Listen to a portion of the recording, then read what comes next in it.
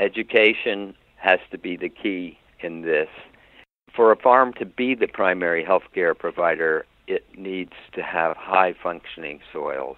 And there's wonderful information now to show that advanced function in plants only comes from highly developed, high organic, high mineralized soils.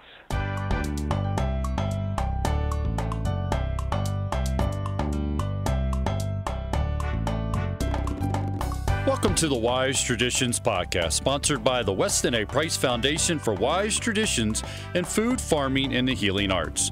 We are your source for scientific knowledge and traditional wisdom to help you achieve optimal health. I'm your host, Hilda Labrada Gore. This is episode 74, and my guest is Doug Flack. Doug is dedicated to producing nutrient-dense food in the context of the farm and community he lives in Vermont. He and his wife, Barbara, run the Flack Family Farm, a small but diverse farm that is certified organic through Vermont Organic Farmers. Doug digs deep on today's topic since he lives what he's talking about. He is a hands-on guy working on the farm, and he's also a scholar. You will be intrigued by his story, his depth, and the people and books that have influenced his life. You will also be challenged, as I know I was, by his musings on how nutrient-dense food and soil function affect our future and, of course, our health. Before we get into the conversation, we want to thank our sponsors. Wise Traditions is supported in part by Just Thrive Probiotic and Antioxidant, the probiotic everyone's talking about. Go to thriveprobiotic.com. And listeners like you, we want to encourage you to stay in touch with us. If you are enjoying the podcasts, there is more where this came from. We post articles, action items, and timely news pieces on our social media platforms. Look for @Weston A. Price on Twitter and Instagram. And on Facebook, just look for the Weston A. Price Foundation.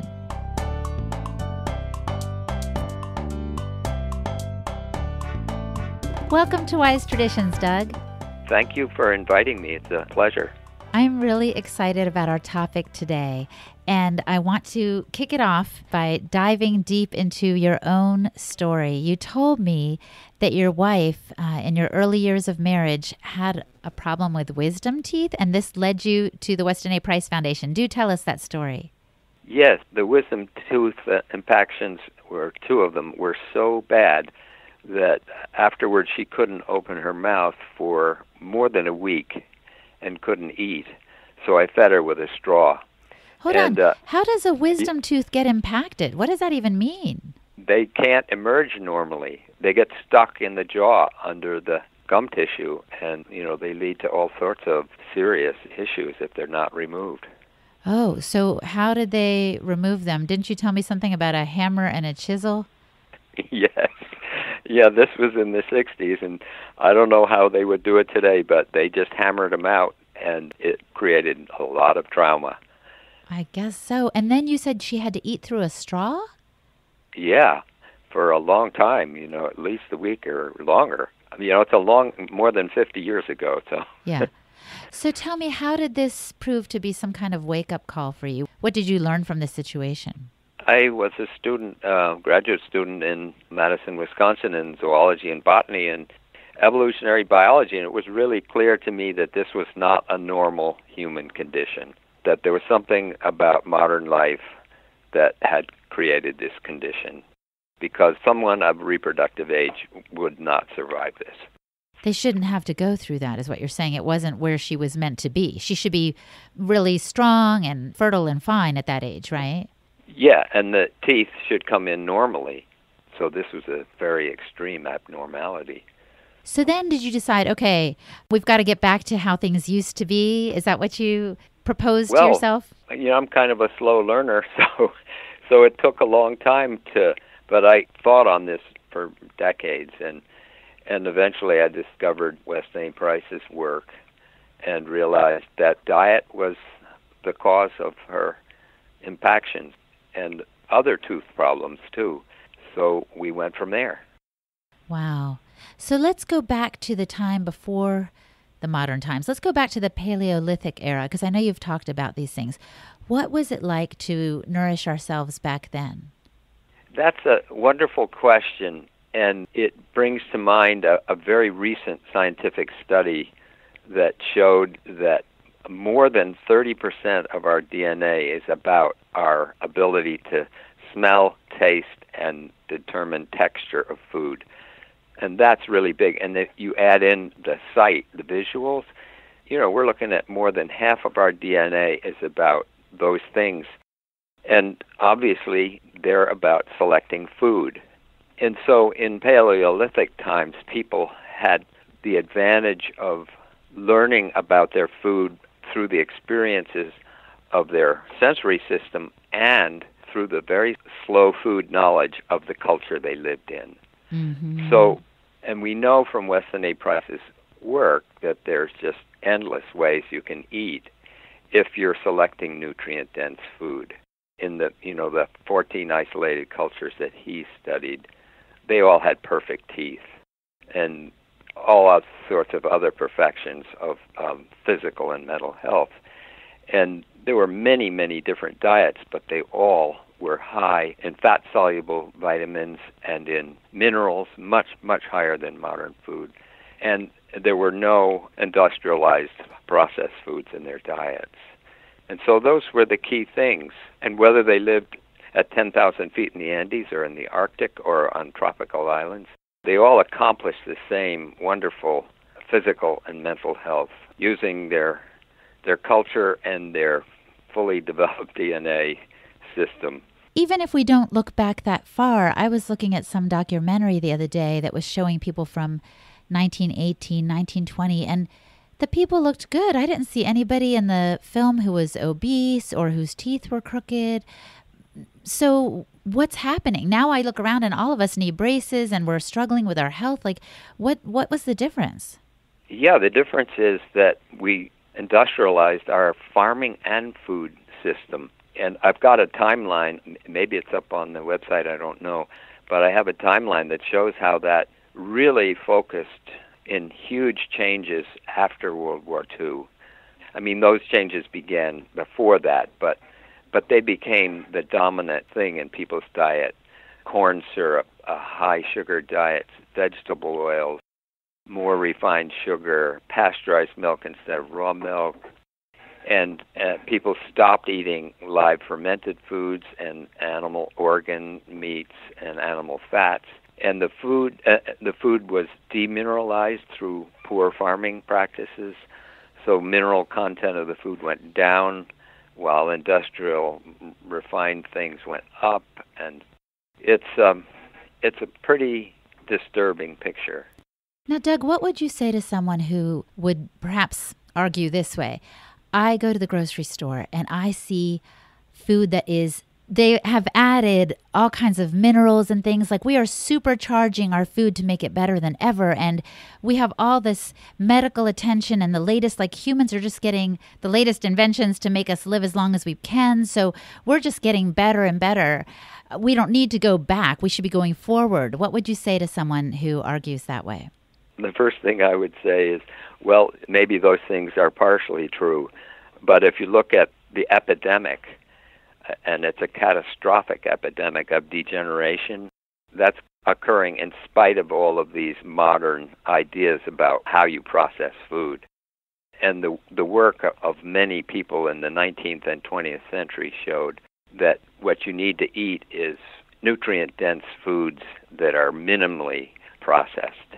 No matter how you think you can use your science to manipulate food and add back vitamins and minerals, that's not the way nature operates, and we haven't figured that out in the industrial world. And it really is also, I think, looking somewhat through rose-colored glasses, because if you open your eyes wide to the science of the numbers of what's happening to people today, the reproductive failures, the degeneration, as you said, physical degeneration, the chronic diseases people are suffering from, you can't believe that these are just coming out of the blue. I think you're absolutely right. That's beautifully said. And mental illness, these are all epidemic, yes. So we're hurting ourselves, we're killing ourselves, and it may be that instead of looking to the farm as primary healthcare provider, we are looking to so-called medical professionals or health professionals who aren't really pointing us in the right direction. They're simply trying to treat the symptoms and not address the root cause. So Doug, how can we make the farm our primary healthcare provider? Education has to be the key in this. For a farm to be the primary healthcare provider, it needs to have high-functioning soils. And there's wonderful information now to show that advanced function in plants only comes from highly developed, high organic, high mineralized soils. So the typical plant foods that are either fed to our animals or fed to people are coming off very poorly functioning soils. And so the plants aren't even carrying the nutrient-dense elements that are necessary either for animal health or human health. So farm as a primary health provider starts with high-functioning soils. I know what you're talking about because I met a man who was trying to regenerate the soil and make sure that it was nutrient dense, full of minerals and stuff, because he wanted his plants, I think he was growing microgreens or something, but he wanted them to be as powerful and as nutrient dense as possible. Whereas I might just buy from someone who says, oh yeah, these are organic microgreens, from some other provider who isn't trying to build up the soil or hasn't even taken the time to turn it over from conventional to organic. And it's not going to have the same nutrient density, even though to my naked eye, they look the same, right? Yes, that's really true. For example, our farm in our county, there's thousands of acres of GMO corn, and they get huge yields, and it all looks great, but the plants are so deficient in nutrients that the cows are very short-lived and not in good health. And the same goes for food for people. Because the cows are eating that corn in their grain, yes. in their feed? Yeah. And they don't live as long?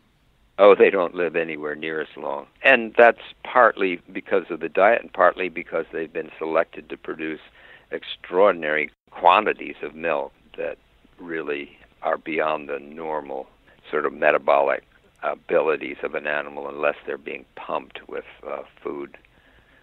Oh, that's so sad. Yeah.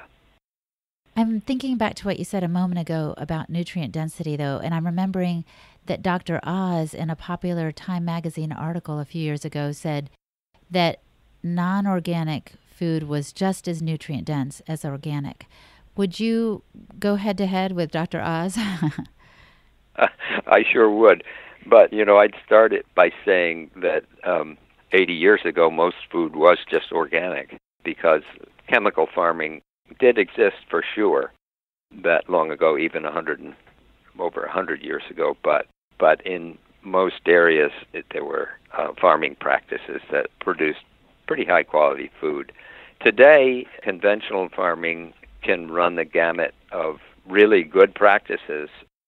Maybe they're not certified, but really smart farmers doing a really good job with soil and producing high quality, nutrient dense food. But largely, the typical conventional farm is using chemical farming, which shortcuts the soil functions that are so necessary for a plant to develop into a fully developed, healthy entity. And I would also say that some organic farming practices are not producing the best quality food either because, it's a label, and even though the practices are supposed to aim that way, it takes time and dedication to really come up with great quality soils and therefore high quality plant and animal foods. So labels aren't that helpful. I hear you. And I think you're really just bringing to the fore our need for all of us to educate ourselves. A carrot is not a carrot is a carrot. In other words, we want the most nutrient-dense carrot possible. We can't just pick one off the shelf and hope that it was grown in the right soil and the right conditions, even if it has that proper label. Yes. In a moment, Doug talks about the fascinating work of soil scientist William Albrecht. He explored the relationship between soil fertility and human health. Now now we want to pause and thank our sponsors. Just Thrive Probiotic and Antioxidant. Most probiotic pills just pass through our bodies without achieving the desired effect. Microbiologist Kiran Krishnan, whom I interviewed just a few weeks ago, recommends a spore-based probiotic like Just Thrive Probiotic. If you want to hear Kiran, by the way, just check out episode 69 entitled Improve Your Microbiome. Just Thrive is the first 100% spore-forming probiotic that arrives alive in the intestines naturally. It supports optimal gut health, digestive health, immune health, and it delivers antioxidants. It's great for adults, kids, the whole family. The probiotic everyone's talking about. Just Thrive Probiotic and Antioxidant. Visit their website at thriveprobiotic.com. And listeners like you, we want to keep in touch. Let us know what you liked best about this episode. Use the hashtag WAPF on Twitter or use our Twitter handle at Weston A. Price and give us some feedback. So in a spirit of educating ourselves, Doug, I wanted to ask you, who are some of your influences? You've mentioned Dr. Price, of course, but I know you've done other reading. Can you mention some other books that we could turn to if we really wanted to dig deep into this? Yes. Well, I think one of the most remarkable was William Albrecht, and he actually wrote the first chapter or the introduction to Weston A. Price's, I think, second edition of his Nutrition and Physical Degeneration. Mm-hmm. And he was a soil scientist in Missouri who stepped out of the norm and began to investigate the relationship between soil fertility and human health. And he did some amazing studies. And so his fellow soil scientists weren't so happy with him about this. But he was able to map soil quality against human health. And he did that in one study with 70,000 sailors who had been in World War II. And he got all their dental records and plotted them against the soils that they were raised on. And there was a powerful relationship between dental health and other health factors, but I remember most clearly dental health, and the soil that the person was raised on. Oh, yeah, that is fantastic. Wow. Yeah, that's Albrecht, and he did a lot more. You know, he, like Weston A. Price, believed that if we did not wake up to nutrient-dense food and soil function, that there was really a very poor future for humans. Now, there was another powerful influence on me, and that was Vilhjalmur Stefansson. He wrote maybe 30 books, but his last was The Fat of the Land in 1957, and that's just really a powerful book. And what was his main premise, do you think? His premise was very similar to Weston A. Price's, that nutrient-dense foods were essential for human health. And he experienced that through his work in the Arctic with various Arctic and subarctic peoples. And also a marvelous study that he did as a student in Iceland on bone structure, especially in the face and the jaw. Wow, that is so fascinating. A friend told me recently that, I think she has some friends in Serbia, and they say they can always tell when Americans come around, not because of their clothing, but because of their faces. And now we do have these very narrow faces that are simply not reaching their genetic potential. But it sounds like some of these authors you've mentioned already foresaw what Price saw, that there is a definite change to the facial structure and to the teeth when the diet is compromised. That's absolutely right. You know, when I first started farming here in Vermont 40 years ago, I used to go to farm auctions, and at that time, many of the farmers were, you know, in their 60s, 70s, and 80s, and you look at their faces, and they were all raised on little small dairies and on raw milk and the food they grew themselves, and they all had fully developed jaws and big round faces, and that's gone. Oh my gosh, that's so sad. It is really sad. It hurts me to see people in a supermarket filling their baskets with food that got no nutritional value and actually is often slowly poisoning them. All right, Doug, I have to challenge you. What are you doing in a supermarket? Buying toilet paper. Same reason I go there. I'm like, okay, let me just get some paper goods and then I'm out of here. And, even the smell, actually, the supermarket, if you walk into it, once you are on the farm or buying at farmers markets, when you go in those places now, you're just so alert to the fact that it just doesn't smell natural. It just smells weird. It must be all the scents and all the cleaning products. I don't know, but I just don't like the feel or the look of it or anything. And actually, maybe I'm just going back to the Paleolithic era and I'm using my senses to tell me whether something's good or not. I think that's exactly right. Even the light is bad. Yeah. I agree. Hey, but I wanted to go back to something that you said about Albrecht. You said that his fellow soil scientists weren't happy with him. Why would they be upset at his findings that the soil made a difference in a person's health? Well, I think that's a really good question, and I don't have the answer to it. But what I do know from my own experience is when you step out of the box that you're supposed to be in, you're a soil scientist. You are not a nutritionist. You're not a human behaviorist. That rocks the boat.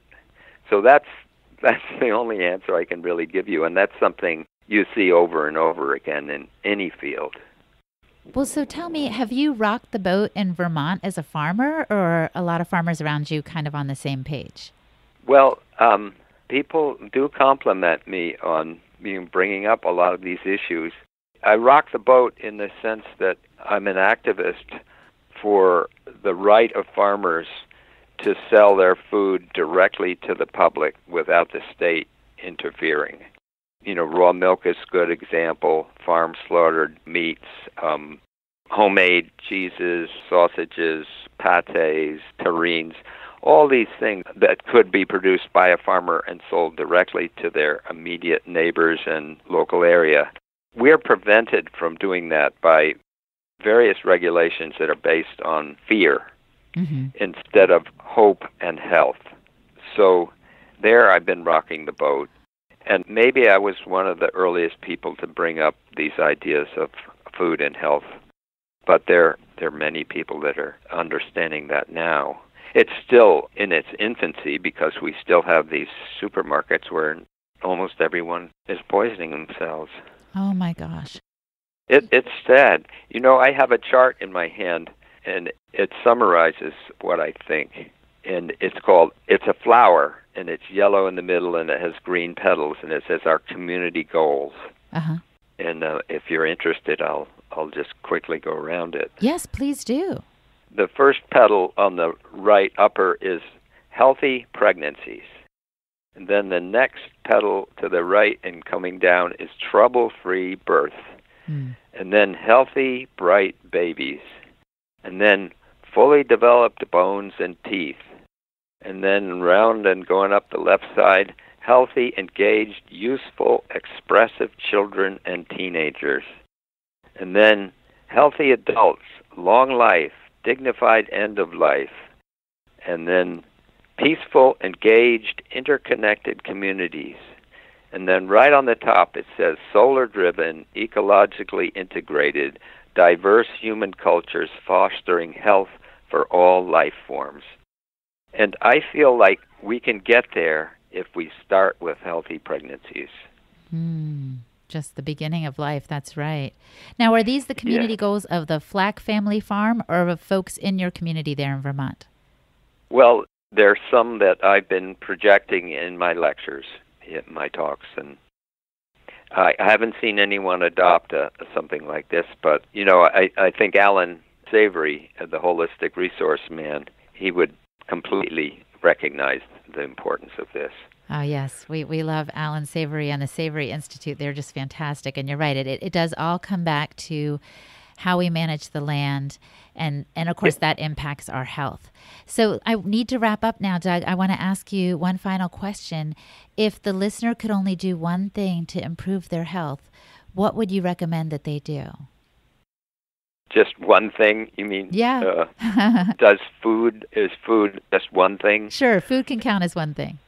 Okay, so I would have them stop using any of the modern processed foods, just completely eliminate that, and add into their diet high-fat animal foods like butter and cream and cheeses, and smaller amounts of meats, but particularly things like liver and other organ meats that you might have in pâtés and terrines.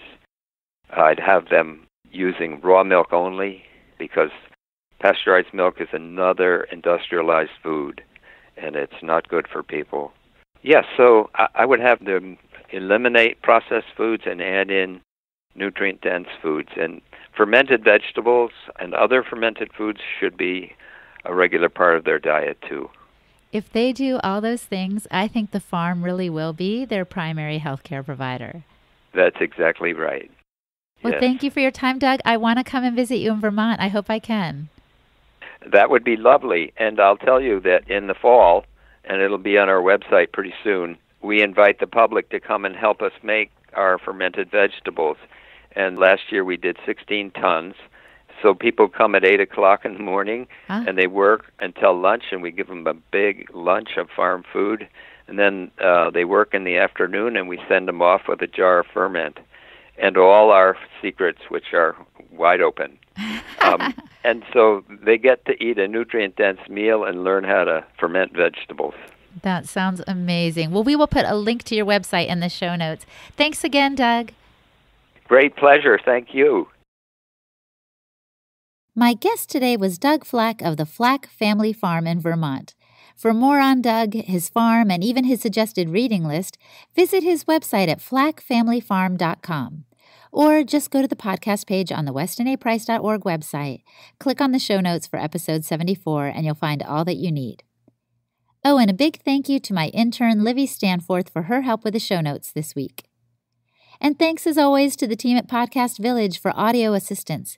They are a stellar team that help people produce and promote podcasts. Check them out at podcastvillage.com. If you enjoyed today's episode, please share it with others. Post a link on Facebook or Twitter, or send a link to a friend in an email, or simply review Wise Traditions on iTunes. Sharing the podcast is one way to spread the important message of health through nutrition. Wise Traditions is brought to you by the Weston A. Price Foundation for Wise Traditions in Food, Farming, and the Healing Arts. The content of this podcast is provided for informational purposes only and is not intended as a substitute for medical advice.